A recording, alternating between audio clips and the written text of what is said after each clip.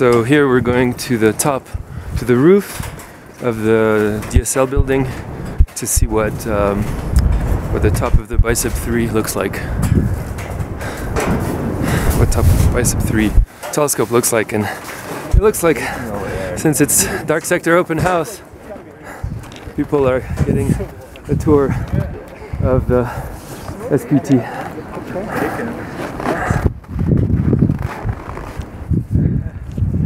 Alright.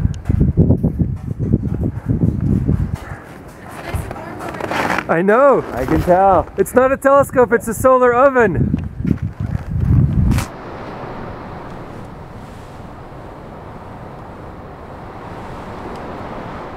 So this is the wrench that you can use to turn the screws on the ground shell. Wait, can you lift it? Ratchet. Can you lift it? It's probably 40 pounds or something. Hey Brady. So today we're in DSL. And it's a big mess because we're reintegrating BICEP-3. And actually it's Kimmy who's going to give you a tour of BICEP-3. I'll shut up from now and you tell me what this is. Our telescope is a cryostat, so there are different temperature stages. There are the vacuum jacket, which holds the vacuum and sits at room temperature, and then within it it's a cylinder metal shield, 50K, and this is inside the 50K, and then it sits at around 4 Kelvin. So when you say 50K, that's 50 degrees Kelvin above absolute zero. Yes.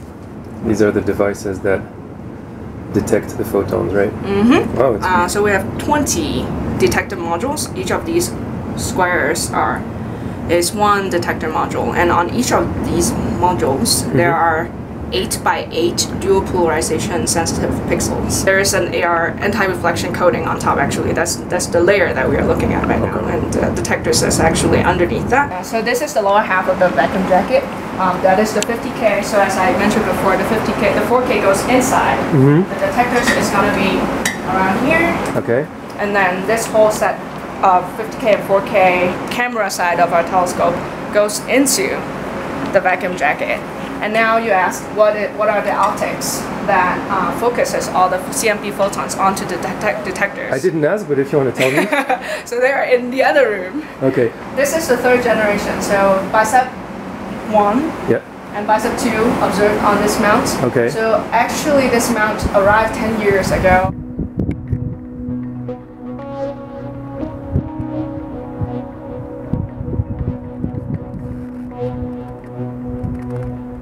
So, hey Brady, I just want to show you a little piece of history.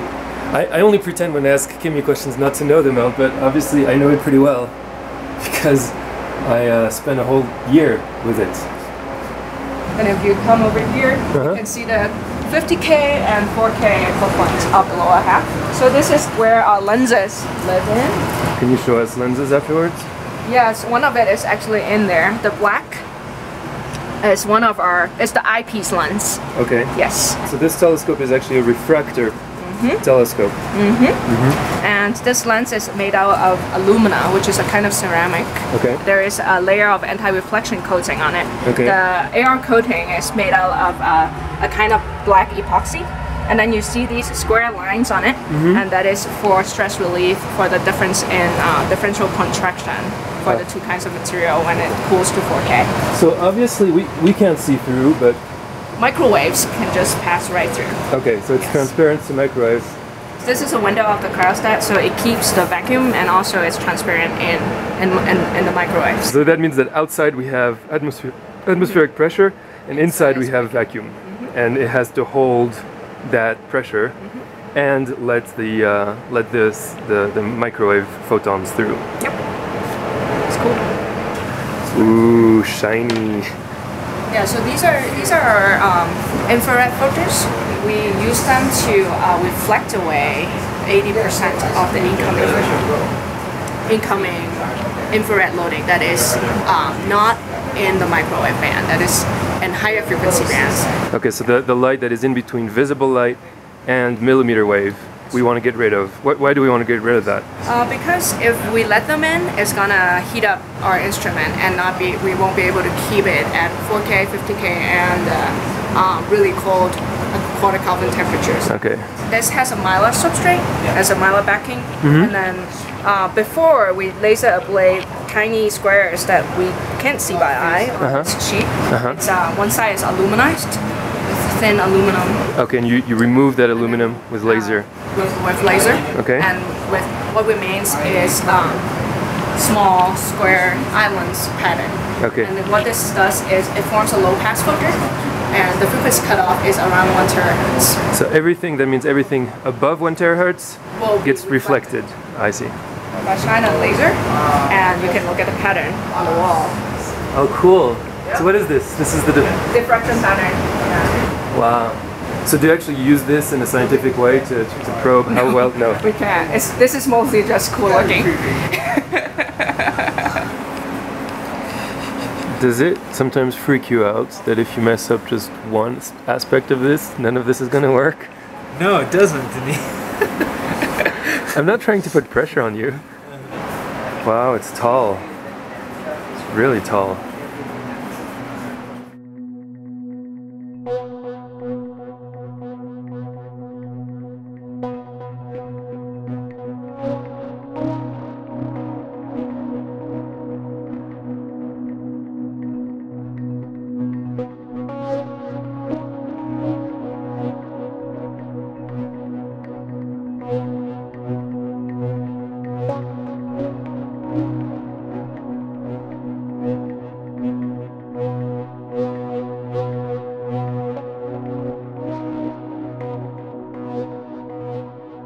Oh, you have no leg holds. Yeah, I know. You gotta shimmy up the, or that.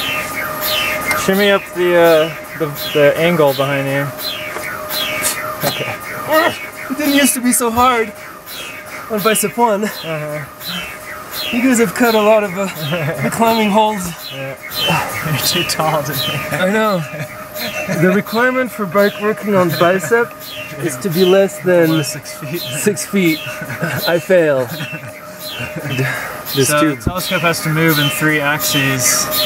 So with your cables, you have to be very careful that they don't get caught and snag and rip themselves apart. Right. So we try and put them in these carriers that have a defined range that they'll move through, so nothing gets broken when it's moving. What are the cables carrying? So the biggest ones are what's making all the sound. Those are the helium lines going to the pulse tube cooler, try and cool down the inside of the cryostat. And then in addition to that, there's lots of other stuff. So a lot of electronic lines, read out the data, read out temperatures. There's some nitrogen hose, so we pump some nitrogen in the top of the window. I'm wondering if I can actually see the window if I go. Yeah, you can see it. Yeah. So there's a nitrogen membrane there to try and keep it dry so snow isn't freezing on the window. One of the very specific properties of this mount is that it has these 3 axes of rotation, including one that allows the receiver itself, this, to rotate around its bore sight. So that allows the receiver to make images on the sky, aligning the axes of the polarization of the receiver at different angles. We have a lot of detector channels. How many channels? How many detectors? So we have about 2,500 detectors, so each one needs to be powered and read out. So each one of these boxes handles a quarter of the detectors. So these are specific electronics that are powering and reading out our detectors, and then we have these fiber optic lines that go to the computers so we can record what's going on and control them. And this one is similar, but it's for the thermometers. So not for the actual data product, but for monitoring how the telescope is doing when it's cold. Okay, and so these are all the cables that go up and down the cable route? Yeah, so this is a good number of them that have to go up and around and make sure they clear when it rotates. You need a big enough shield that any signal from the ground is not going to interfere with what you want to see on the sky.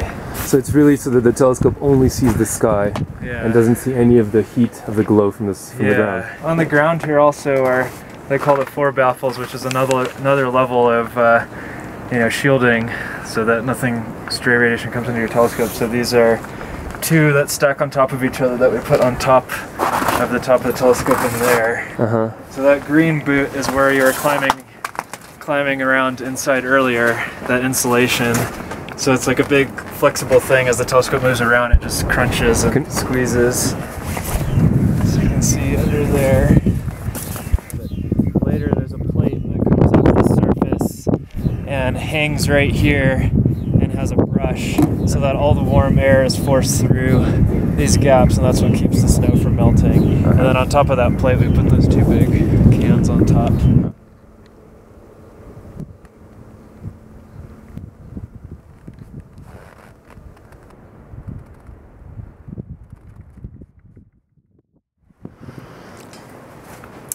Hi, did you enjoy that video? Well, make sure to check out some more in the video description below or on the links on the screen. I'll see you later.